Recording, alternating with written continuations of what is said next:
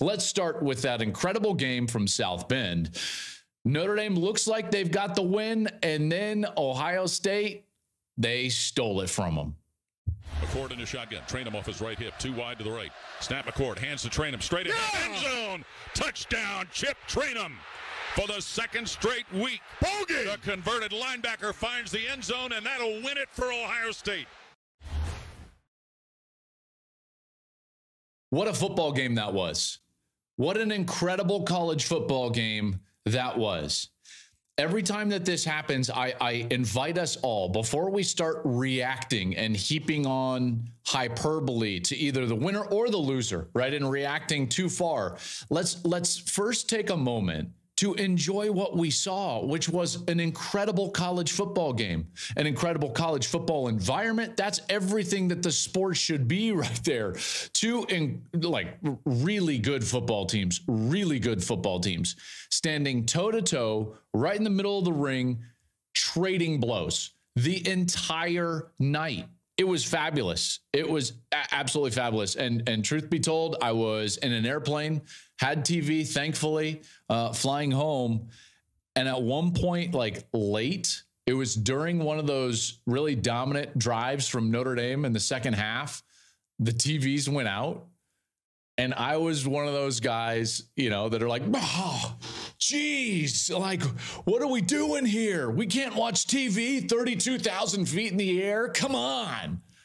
That was me, the Louis C.K. Like that was me. I'm in a tube 32,000 feet in the air, mad because I can't watch live television because I was enthralled with this football game. It was that good. I loved everything about it. I loved the fact that the players were all making plays on every side of the ball. Special teams were good. No one was making the giant mistake, right? This wasn't a lot of times these big college football games, they can be riddled with mistakes and penalties and turnovers and special teams gaffes. And a lot of times in games like this, it's about the teams that lose the game rather than the team that went out and won the game. I didn't necessarily feel that about this one. This one was well played, even with a young quarterback at Ohio State making his fourth start in Kyle McCord, and certainly the experienced quarterback, Sam Hartman. He played fantastic. Both offensive lines at times were really good. They struggled at times as well. Again, everybody was making plays. This is the type of game that we have to appreciate, at least for a moment, before we start to react. Because in college football, everything is about the reaction. You and I both know that we immediately want to know what this means for our team long term. What does this mean for the Buckeyes long term? What does this mean for the Buckeyes in the Big Ten and versus Penn State and against Michigan? If I'm an Irish fan, what does this mean for Notre Dame's playoff chances? What does this mean for their teams that they're going to face later in the season? And USC's coming to town. And we're always forward looking. And at some points, we've got to take a Nick Saban line, even as fans, and be where our feet are. And where our feet were on Saturday was witnessing a fantastic game. I loved everything about it. I wanted to start there because that's where we should start. We don't need to start with the Ryan Day sound after the game or the mistakes that maybe were made from the coaching staff with Notre Dame. There'll be time for that, and I will get into that. There's no doubt. And all of that deserves at least some evaluation and analysis, and I'll give it to you. But I wanted to start with just an appreciation for the quality of game that we witnessed, because I thought it was remarkable. It was just a really great game to witness and to watch. I loved it. I really did. So then you start thinking about these two teams, and these two teams, what are my conclusions and what are my feelings for these two teams now versus what they were when I woke up Saturday morning before the game? And candidly, and this doesn't always happen, and I think that this speaks to the level of game that it was, I feel more confident in both teams moving forward. There's only a handful of times that's ever happened in my entire career covering this sport, and this Saturday was now one of them. I feel more confident in both teams. I had questions for both programs and teams and certain sides of the ball and players specifically coming into the day, and I legitimately feel like both of these teams are better than I thought after the game. And so even in a loss for Notre Dame, I just don't think that the season's over. I at all. I think that they've got a lot on their schedule. Now, this doesn't help. But they've got a lot on their schedule. The type of game that it was and the way that they lost, I think can be not necessarily explained away, but at least there's an argument about how great the environment was and what happened at the end. If you're Notre Dame, I still think there's a lot in front of you. That quarterback, Sam Hardman, makes them a totally different program.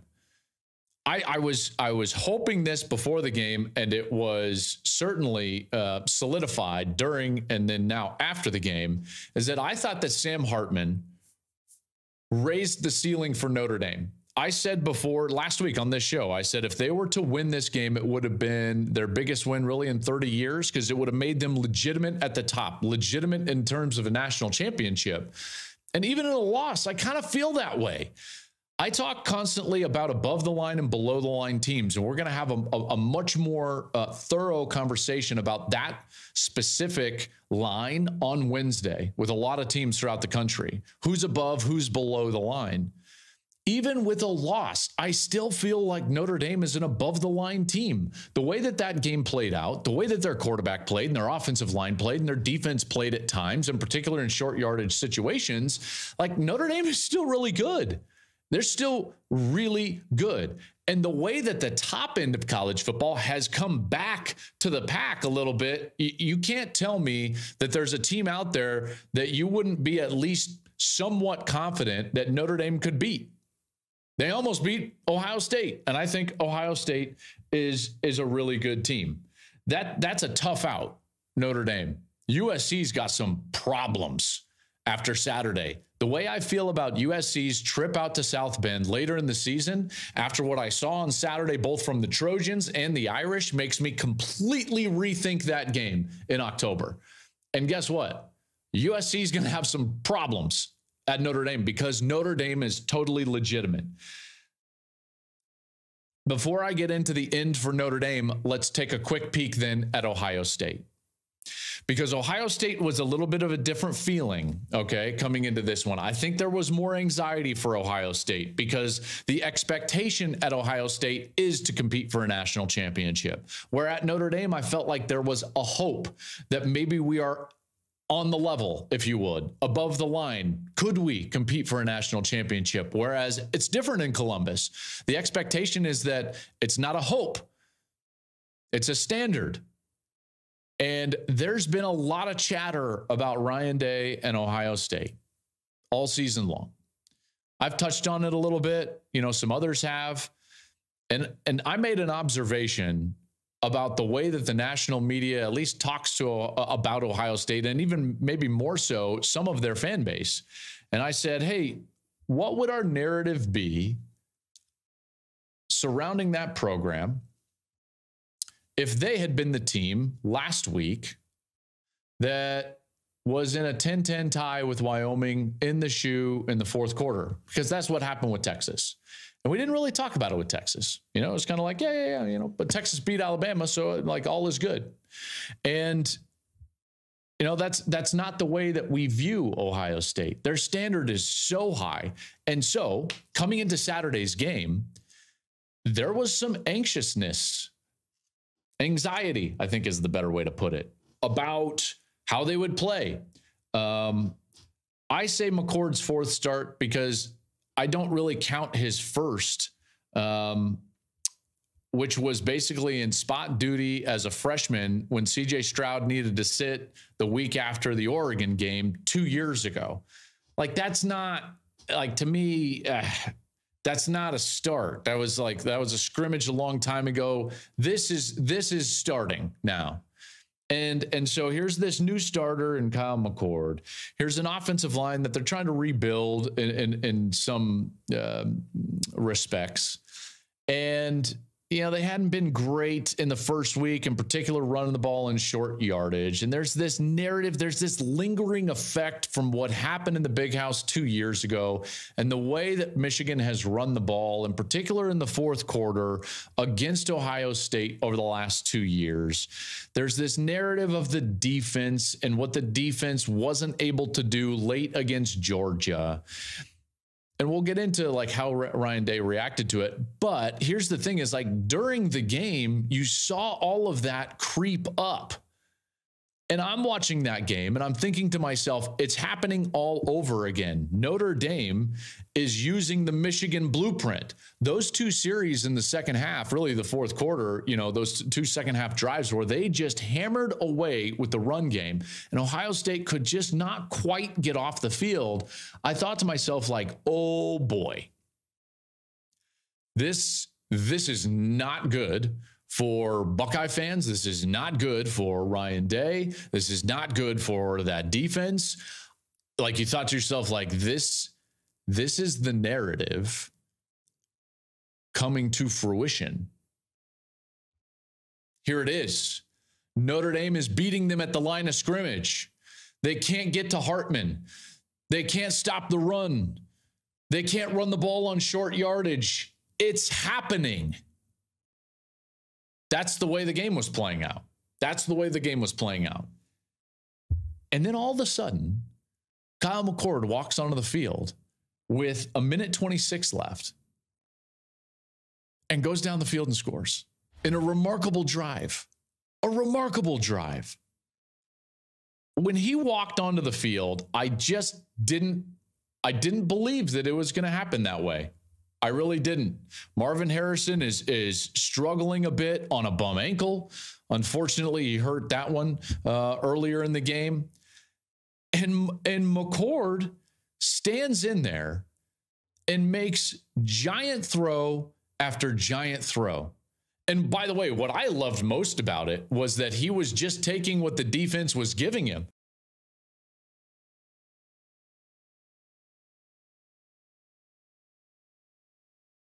Can take that underneath the safety and he throws it on time and he takes it. The fourth down, he throws it short of the chains. Fleming is able to get the line to gain. He throws it to Harrison in the pocket. Harrison stretches out. Kyle McCord didn't do anything heroic on the last series. He just made the throws that the defense dictated, which is exactly what we talked about on the program last week, which was incredible. But do you understand the courage that it takes to do that? It's the equivalent of the Braveheart scene when William Wallace is sitting there and they're holding while the cavalry is running at him. Hold. It is so difficult to stand in there in crucial moments in games and feel like you've got to get it all back. The clock is ticking down. The narrative is coming true. Our whole season is on the line. And he just calmly made the throws that were presented to him. That takes an immense amount of courage and experience, by the way. And he doesn't have experience. So I come out of this game and I'm like, wow. Ohio State has a guy at quarterback. You don't make that drive unless you are a guy.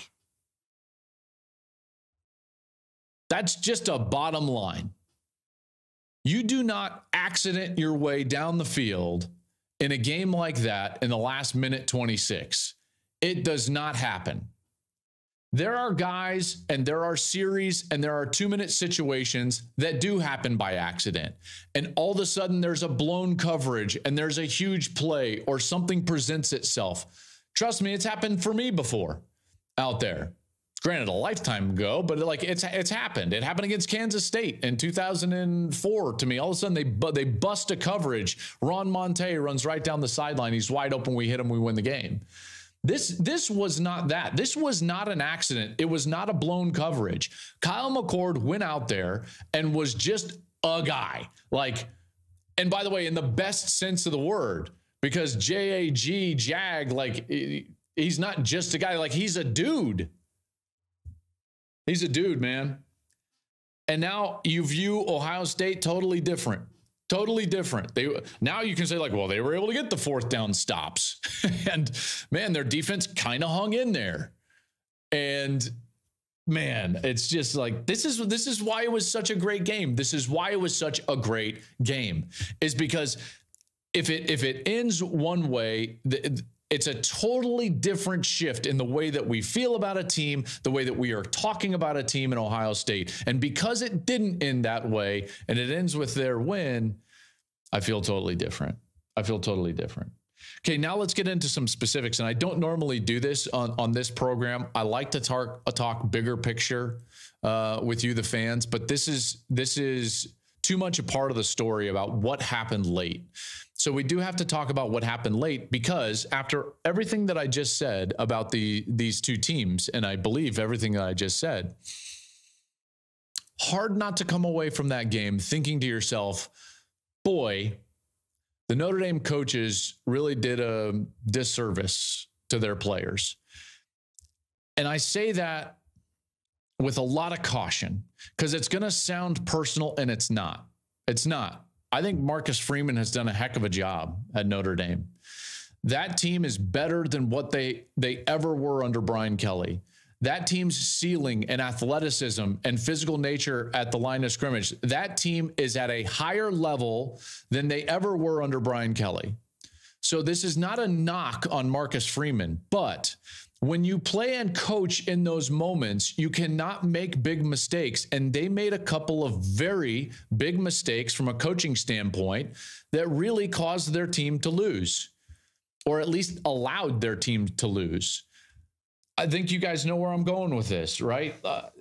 The minute 26 left, Ohio State still has a timeout to go out there and execute that drive, which they needed because of the intentional grounding, which, by the way, I totally disagree with, but neither here nor there, which they needed.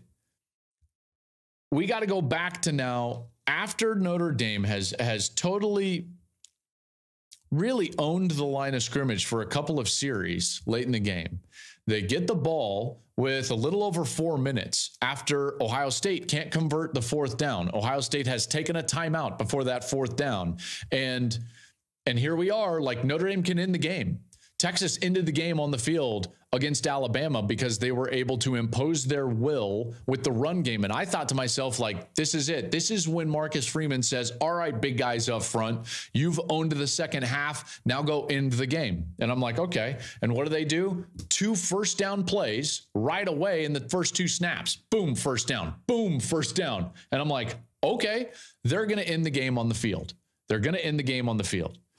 And then all of a sudden it unravels, and it unravels quickly. And this is what coaches, in particular young coaches, don't realize about those moments. They don't take a lot of time. You've got to be ready before this happens. And here's how it happens. All of a sudden you get thrown into the blender. How do you get thrown into the blender? Because all of a sudden on a nondescript first down play, JT Tuimoloau blows it up. And now you're way behind the chains, and it's second and forever.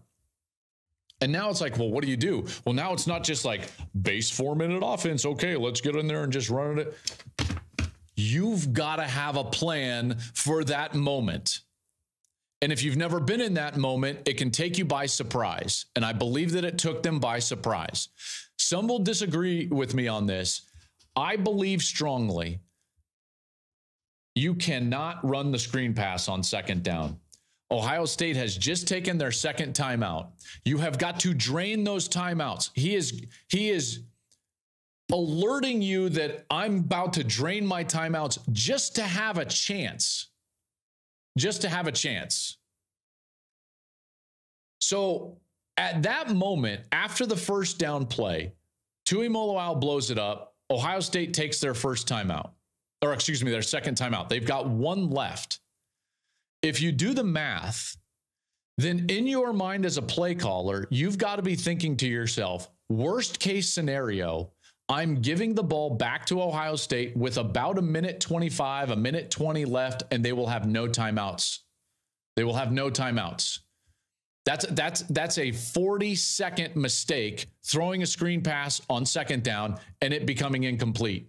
Now Ohio State can save the timeout and choose whether they want to use it after third down or not and save it for their offensive possession. And now they've got the minute 20 to a minute 26, and they will have a timeout. That's a massive mistake from the coaching staff. That cannot be a play that can end in an incompletion. It just can't. You can tell me all you want that it's like, no, they've got to be aggressive. You got to go out there. Not at second and forever. I just don't believe that you're going to get the first down at that moment. At that moment, you've got to be resigned to the fact that you're probably going to punt. So your main objective is time, and it comes in 40-second chunks. A timeout equals 40 seconds. So you've got to eliminate those 40-second chunks, as many of them as you can, before they touch the ball. Throwing an incomplete pass on second down, by the way, almost picked off. Can you imagine if he would have done that? My goodness. I thought that was a massive mistake. And then we get to the end, and you talk about being in a blender. Ibuka catches the ball at the 1-yard line. Ohio State races up and spikes the ball with 7 seconds left. They are out of timeouts. They line up for the second down play. Timeout Notre Dame.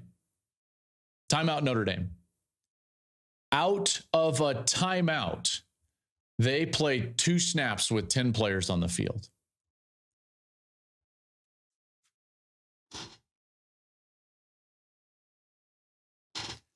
What are we doing?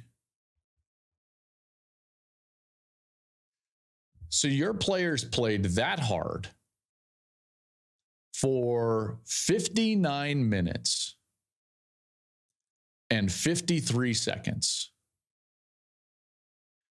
And 10 players played the last 7 seconds. That cannot happen. It can't happen.